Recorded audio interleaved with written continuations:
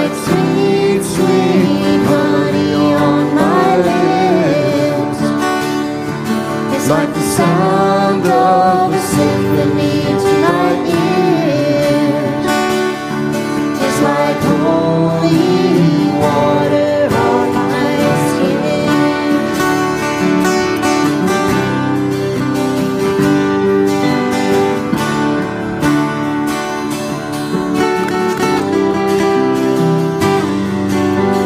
Dead men walking, slave to sin. I want to know about being born again. I need you. Oh God, I need you. So take me to the riverside. Take me home to baptize. I need you. Oh God, I need you. Good morning and welcome to worship at College United Methodist Church here in Philomath, Oregon. We are continuing to broadcast our worship services every Sunday morning. Now, we post these services early on Sunday, and you can access them at any time after that from our Facebook page or right here on our YouTube channel. Well, here we are ready to start a new year. We've been doing some form of online worship since July of 2019. But since the middle of March last year, we've been online only because of the pandemic. As the vaccine becomes more available, we will hopefully reach a point where it is safe to return to our sanctuary for in-person worship. But even when that happens, we still plan to record worship and make it available right here on Facebook and YouTube. And like we were doing before all this started, we plan to be able to live stream our worship services on Sunday morning.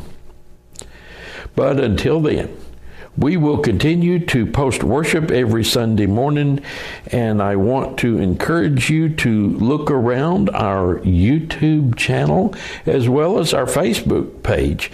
You can subscribe on our YouTube channel and get informed when we post something, because it's not just worship services that we have on our YouTube channel. We've got Bible studies and even short lessons on United Methodist history and theology. I want to let you know how much we appreciate having this opportunity to have a time of worship with you.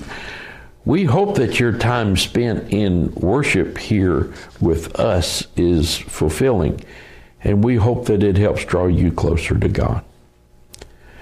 Once again, I want to remind you that you can make designated gifts as well as your regular donation on our webpage by clicking on the Donations tab.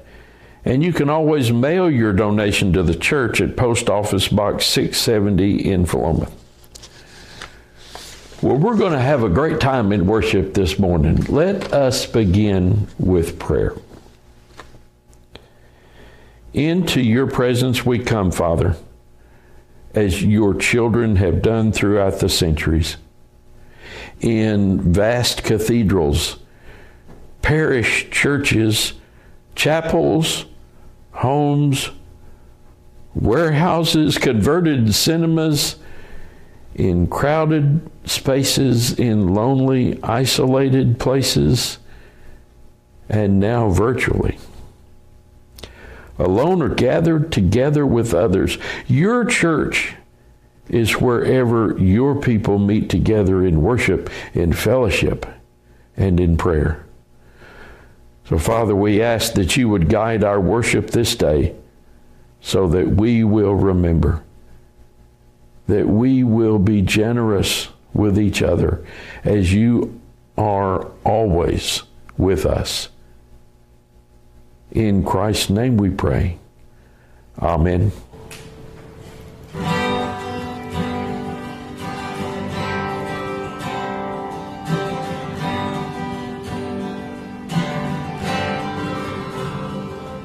Your love, oh Lord, reaches to the heaven.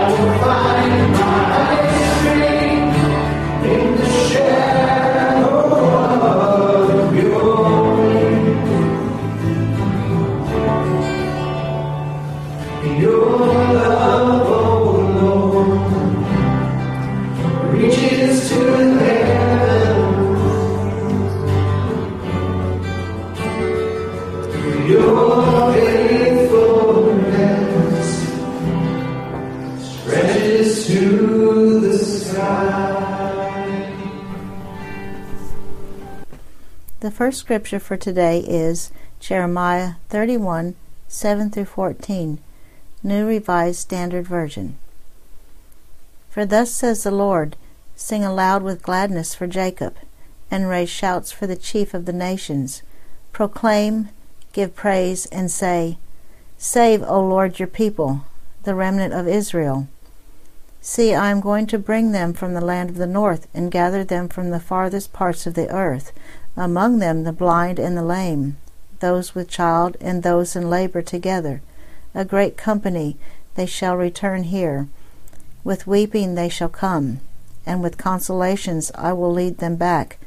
I will walk them by brooks of water, in a straight path in which they shall not stumble. For I have become a father to Israel, and Ephraim is my firstborn. Hear the word of the Lord, O nations, and declare it in the coastlands far away. Say, He who scattered Israel will gather him, and will keep him as a shepherd a flock. For the Lord has ransomed Jacob, and has redeemed him from hands too strong for him.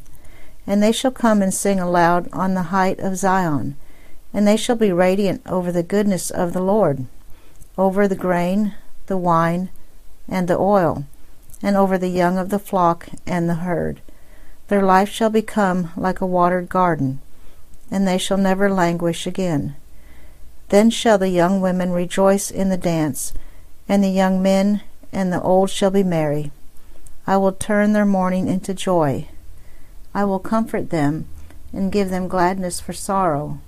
I will give the priests their fill of fatness, and my people shall be satisfied with my bounty, says the Lord. This is the word of God for the people of God. Thanks be to God.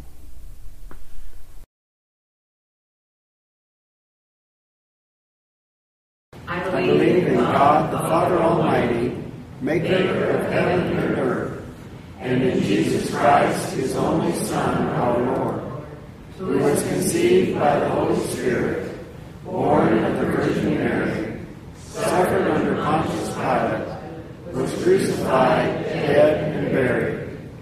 The third day he rose from the dead. He ascended into heaven, and sitteth at the right hand of God the Father Almighty. From thence he shall come to judge the quick and the dead. I believe in the Holy Spirit, the Holy Catholic Church, the communion of saints, the forgiveness of sins, the resurrection of the body, and the life everlasting.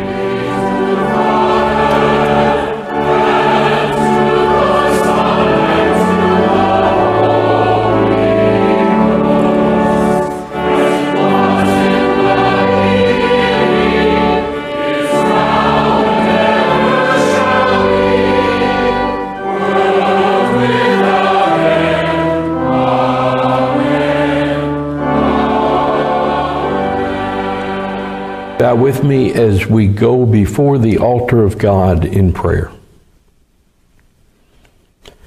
God of mystery and love, help us move from the sweet experience of the birth of the Christ child into the reality of the powerful witness of Jesus, who will be Messiah for us all. Remind us again that this season is not about bows and boxes, feasts and family. It is about preparing us, your people, for a mission and a ministry of hope and peace for this aching and angry world. Empower us to be people of great faith, placing our trust in you, believing that peace is not only possible, but it truly will happen if we will work with you and with each other. Father, we bring to you our concerns for those near and dear to us. Remind us that you hear our prayers and that you respond with love to each one. So, Father, we pray for those whose names are on our hearts this morning. Let us be in prayer with one another, for one another, for our church and our community, for our nation, for our world, for all earth's peoples and creatures, that we may be those who promote peace. Give us courage and strength. Help us to reach across areas that divide, offering compassionate assistance wherever it is needed. Bless each one of us in your service, for we ask this in the name of him whose birth we celebrate, even the one who taught us to pray. Our Father, who art in heaven, hallowed be thy name. Thy kingdom come, thy will be done, on earth as it is in heaven. Give us this day our daily bread, and forgive us our trespasses as we forgive those who trespass against us. And lead us not into temptation, but deliver us from evil. For thine is the kingdom, and the power, and the glory forever. Amen.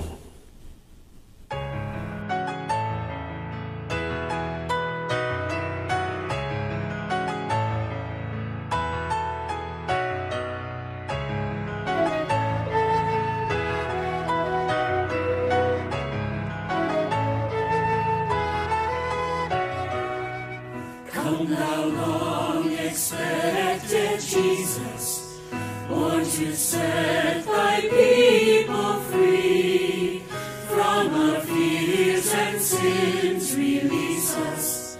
Let us find our rest in thee.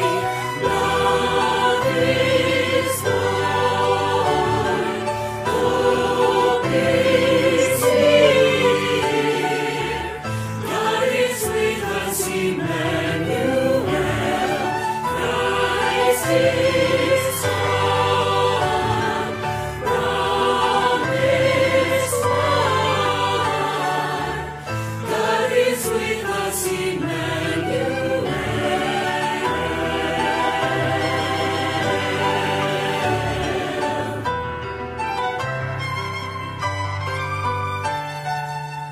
Israel's strength and consolation, hope of all the earth thou art, dear desire of every nation, joy of every longing heart.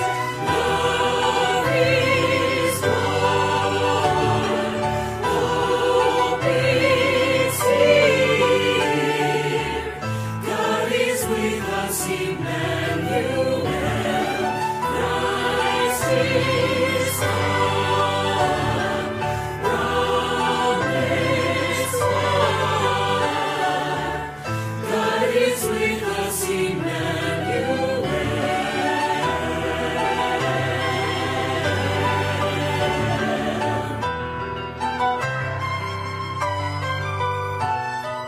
Glory to God in the highest,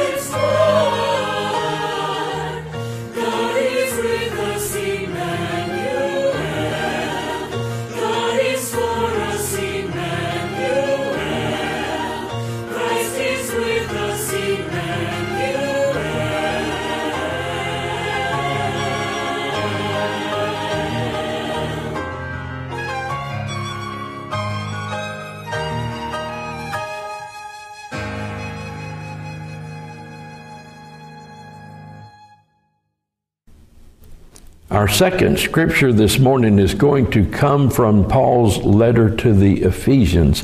I'm going to begin in chapter 1. I'm going to read verses 3 through 14.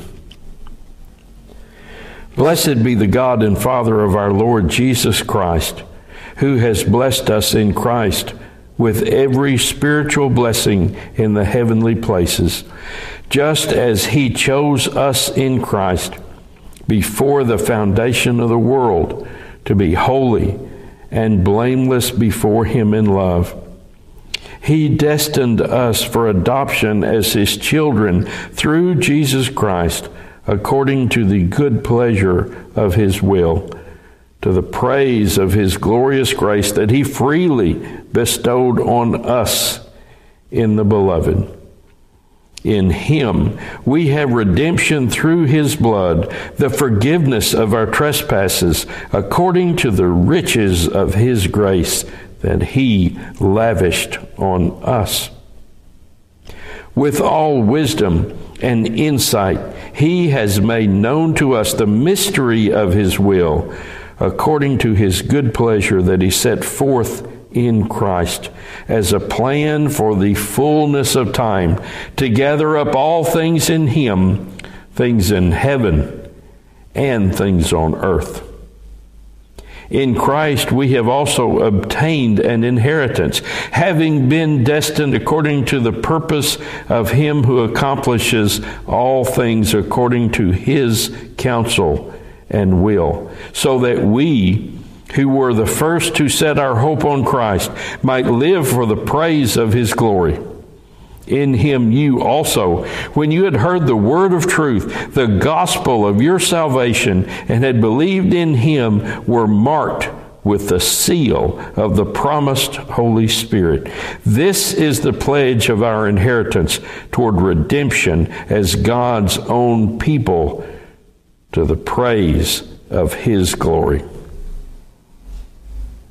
May God add his blessing to this reading from his holy word, that we might understand its meaning, that we might live out its purpose.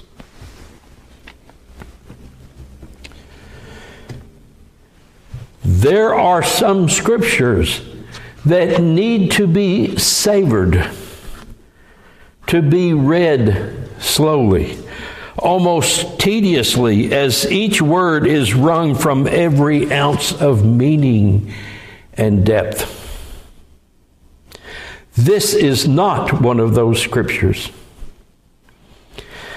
The beginning of Ephesians is designed to be read quickly. It's designed to be read breathlessly as you get caught up in the emotion and the spirit of the words. This is a passage that's meant to be felt more than intellectually understood. It's to be poured out over the hearers like a fountain that bubbles and foams and lightens the heart. Indeed, when Paul, or a ghostwriter, or a later disciple trying to capture the essence of Paul, whoever wrote these words, the fact is we really aren't sure in this book. But when this writer wrote this, it was obviously written to be read aloud without hesitation and without pause. This whole text that I read in Greek is one sentence. Clause after clause pours forth as though ideas and thoughts and emotions were weaving together almost on their own, as the words were captured like a flock of butterflies in a net. When they were written, or dictated, or dreamed, they brought with them such hope and such joy that it must be experienced before it can be deeply understood. Now, I'm not going to say there isn't anything worth wrestling with intellectually in these verses, There is certainly wisdom to be found here, and time should be spent digging deep into the themes and the promises and hopes tucked away behind these lines of Scripture that I just read. It's just that you can't move toward understanding, full understanding, until you enter into the spirit of how it was written. The text is a song that has to be sung before it can be examined. It is first a song of blessing. Blessed be the God and Father of our Lord Jesus Christ, who has blessed us. It is praise to the source of the blessing. It is an acknowledgement of the blessings that have poured down over us. Yes, the church, the chosen, the children of God. The text is like a old Jewish liturgy, the formal language of blessing of God that is common in Jewish worship and prayer. Paul presents us a liturgy, an act of worship, as we read these first verses. And what is remarkable about the Scripture is that it is holy, God-directed, God-inspired, and God-created. It invites us to explore all of the blessings that God has placed in us. It celebrates the God who is at work in us and around us. We are blessed. We are chosen. We are destined for adoption, redeemed, forgiven, lavished with grace, taught the mystery, given an inheritance so that we might live in continual praise of God. It's about living a life of praise, of celebration for what God has done for us and for what He is doing in us. We're wrapping up Christmas this week. Some may have already packed everything away. Others may still be sitting in the glow of the lights and the tinsel. But the goal shouldn't be to just pack it all up and put it back in the garage or the attic, but rather to embrace the fullness of the community that we have become, incorporating the new, but remaining all one in Christ. Paul tells us that the gift we have received, the gift of new life, is so that we might live to praise God. That's what this worship experience is about, praising God. Well, of course, every worship experience is praising God. But this week, praise is at the beginning and at the end. And in the heart is the call to praise, to a life of praising God. This is what the celebration means, living this life of praise. But now our circle is wider than it was, because the company who was coming has come and has stayed. Maybe that company includes neighbors. Maybe that company includes new people that have started to watch this broadcast on a somewhat regular basis now that we don't even know about.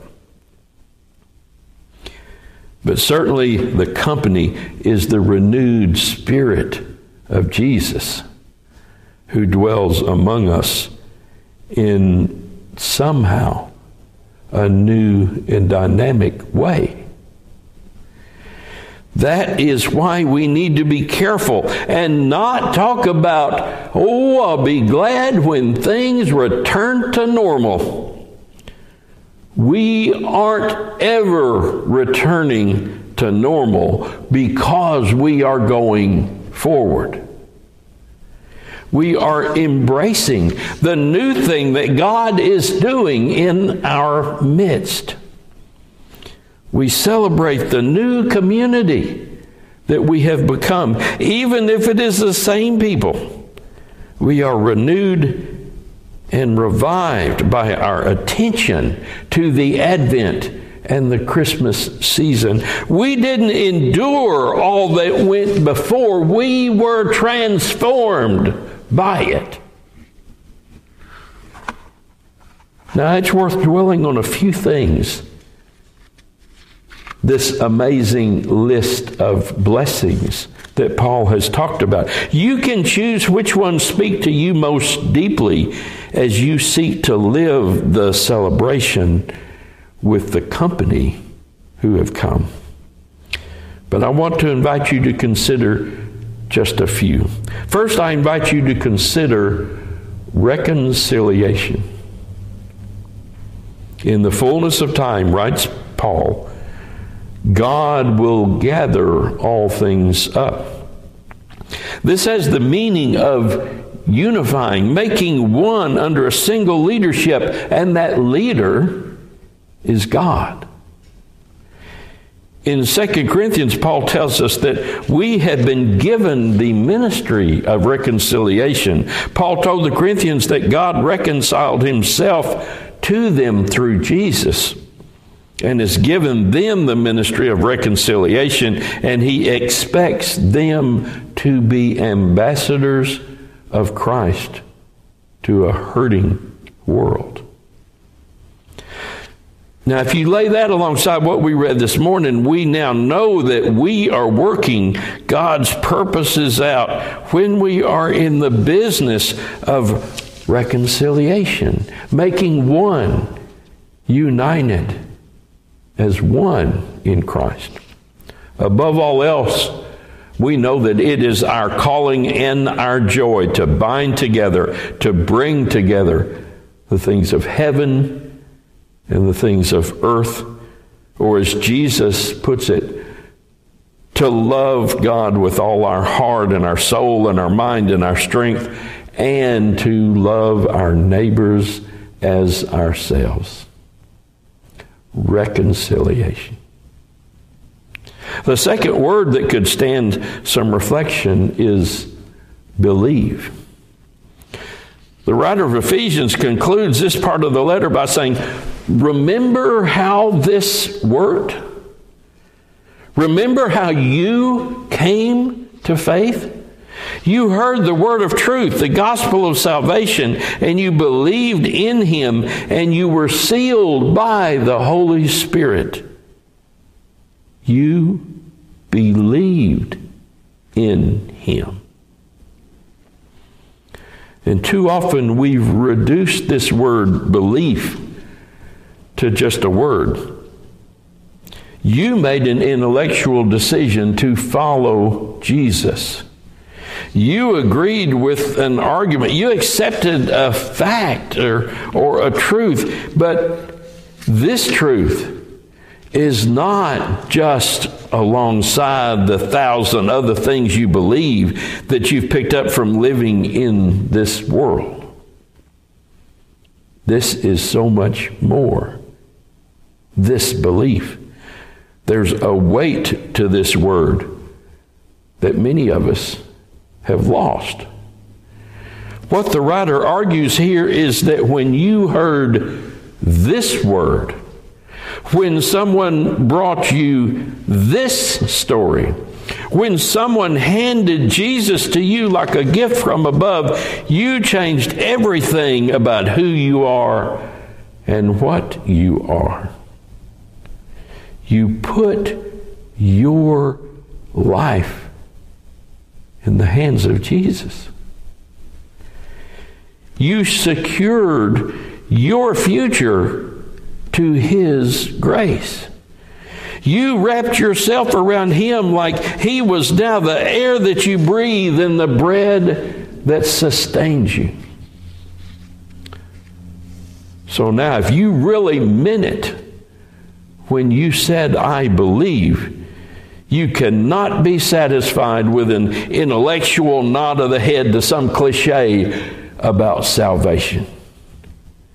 Because it is our salvation that defines who we are. That is our entire reason for being. That is the summation of our very existence.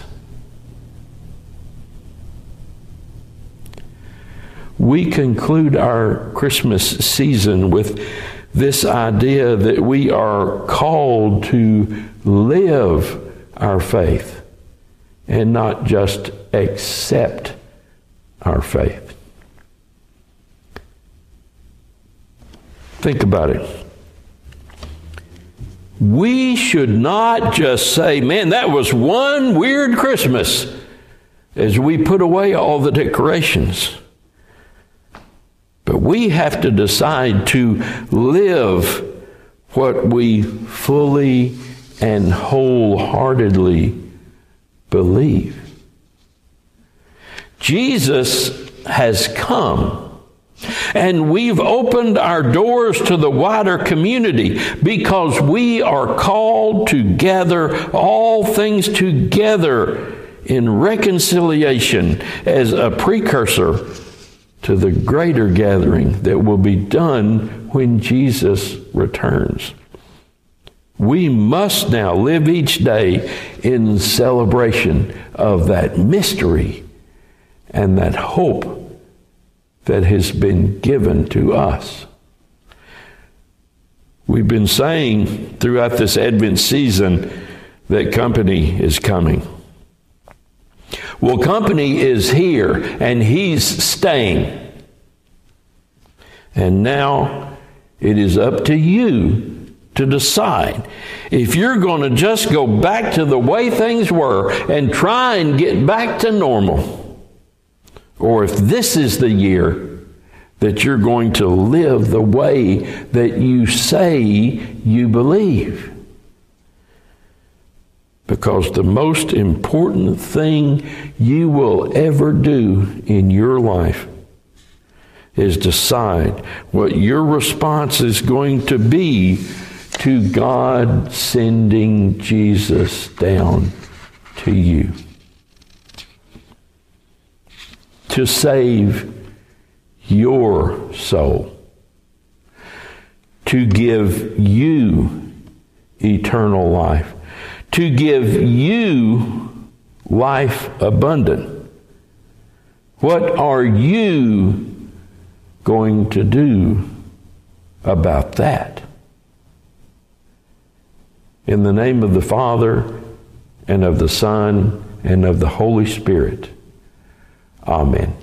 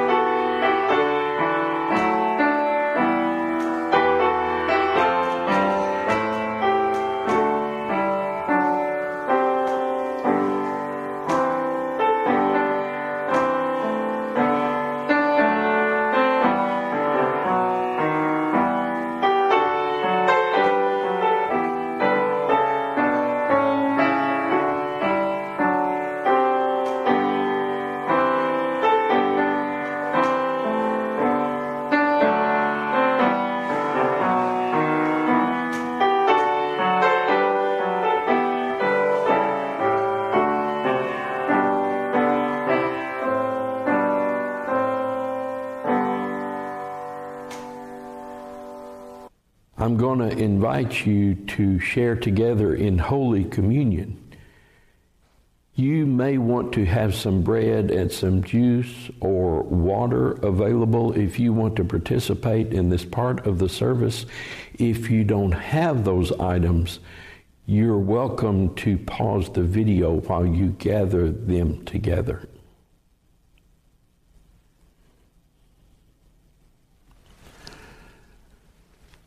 On the night that he was betrayed, Jesus took bread and he broke it and he gave it to his disciples and he said, "Take, eat, this is my body, which is broken for you."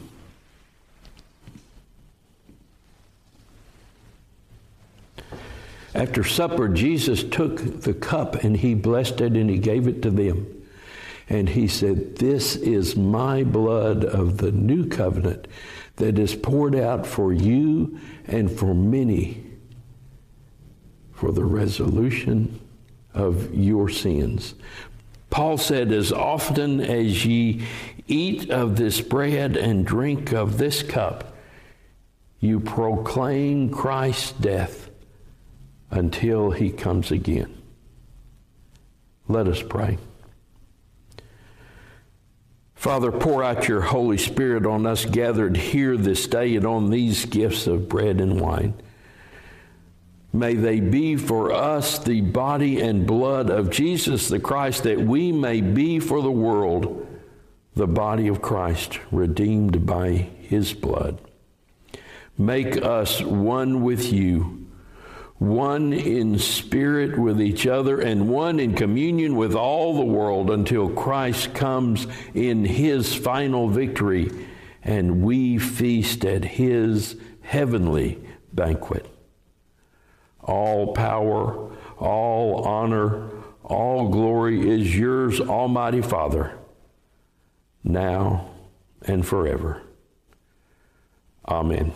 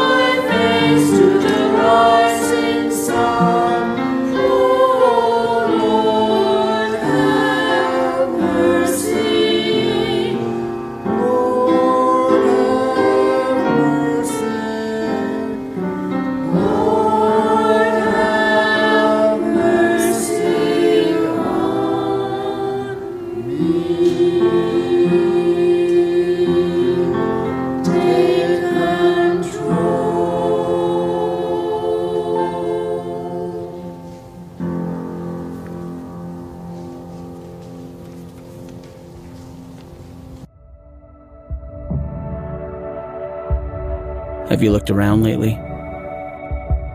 The brokenness, the division, the hate. After a while, it begins to take a toll. We begin to view people differently. Servanthood gives way to skepticism. Faith transforms into fear. Love begins to languish under the weight of uncertainty. It's easy to become who we were never meant to be. Cynical, angry, lost.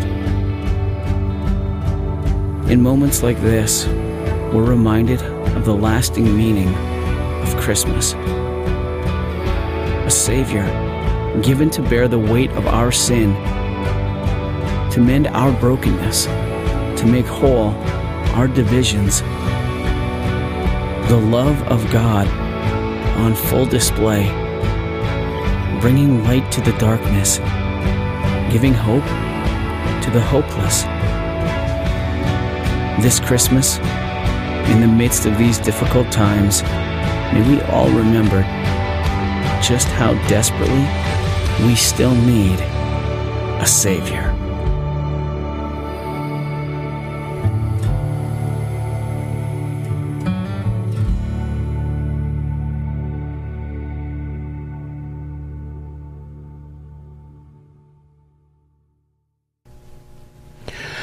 Once again, we are excited that you chose to worship with us today. And we hope that you've been blessed with His presence in the music and in hearing from the Word of God.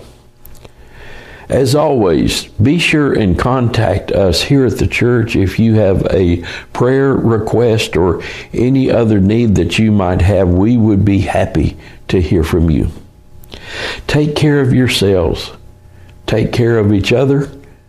And remember that God loves you and Jesus is right here with us through it all. Let us encourage one another in these slow and long labors of love. Through honest witness to loss, to bearing together through grief, to remembering what still can become, let us press on in the work of drawing God's future near. Never alone, never without hope. The Spirit sends us with peace.